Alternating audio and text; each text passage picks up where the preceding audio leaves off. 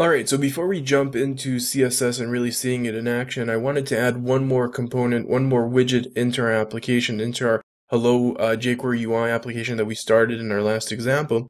So I'm going to select the date picker. It's really easy to add these stuff in.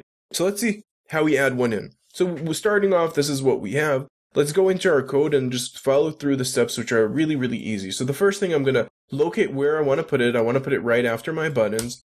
I'm going to add a few line breaks, really just because I want to quickly be able to separate them easily visually. Probably wouldn't do this in a live real application, but for our sake and purpose, it's fine. So what I really want to put there is I want to put an input field, a text input field really, and it's going to be a type of text, and I want to give it an ID as well. So let's give it an ID of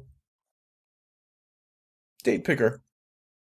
Now the name itself doesn't really matter. Really, only when you're initiating it, it becomes important. It's a good idea to always be consistent. So if you usually use lowercase in your IDs, then stick to lowercases. If you do uppercase, then stick to uppercase. I usually use uppercase, so I do this camel casing. You choose whatever method of naming is right for you. Just try to make it descriptive enough. In this case, because there's only one date picker, well, that's probably enough.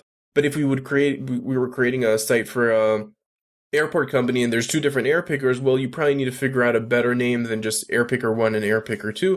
You probably would want to call it based on starting and ending or leaving, coming back, and so on and so forth. All right, so let's see it in action. So I've created my input field. It was that easy. Once I've created my input field, it's already going to be on my screen once I refresh it.